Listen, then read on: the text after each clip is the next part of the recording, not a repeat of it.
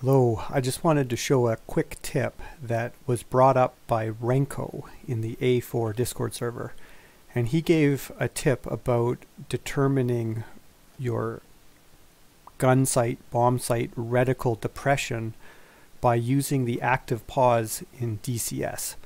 And so I've bound the active pause here to, well, I guess I just push the button, but so a button on my throttle that I usually use for mids, communication in the Hornet, and the A4 not having mids, I'll just use that. But it lets you just quickly throw on active pause. And so what I'll do here is we'll just go active pause and get set up. But the tip isn't just, is that bombs still fall while active pause is enabled. So that's really interesting. So I've got 6 Mark 82 snake eyes here on the center line, and I'm just going to try to get real quickly here to 400 feet, 350 knots.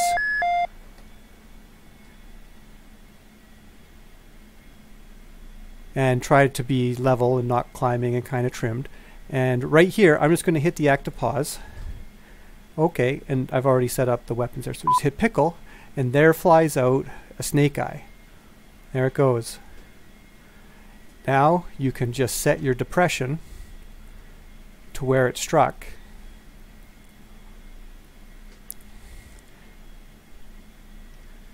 And now we can look at that number and we can write down that it's about 185 units of depression for a snake eye at, and here we could start to do some corrections. Okay, so I'm a little bit low, so that means that the bomb didn't travel kind of as far as I thought it would, so I might want to adjust that. And I'm also a little bit slow as well, so it wouldn't have traveled as far forward. And you could start to make corrections to it, but you could write this down in your table. And so now let's do the rest of these bombs. So we've got 5 left. I've been experimenting with this, so I'm going to try a 150 millisecond delay now. I'm going to go to a single ripple. So as I hold the button down, it's going to drop 1 bomb at a time.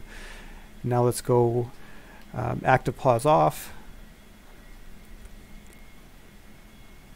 And we'll just pickle on this row of trucks.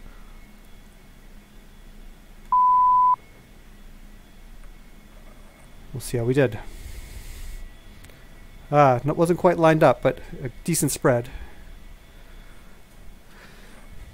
Anyway, just a quick tip. I think this will work for the guns too as well. Let's see.